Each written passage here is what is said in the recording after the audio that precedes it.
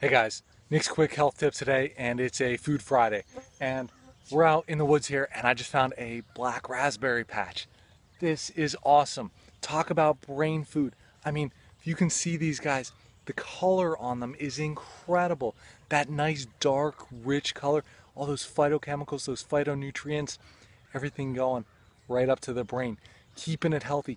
I mean, these aren't super sweet either. They have a ton of fiber, like they're just growing wild, so ton of nutrition in there. We're not spraying anything around here. So that's what you really want to look for, because this is going to be better even than that stuff you can buy in the store, the organic, anything like that. Really good stuff. First though, make sure you know what you're identifying. Don't, excuse me, don't eat it if you don't know what it is. But if you can, find some wild blackberries, wild raspberries, all of the above, and they're going to be really, really providing that energy, all the other things you need for your brain to be working optimally. If you have any more questions on this, head over to my website, or better yet, go to the website, take the free brain health quiz. If you do that, I'll send you my 4 morning secrets to perfect brain health.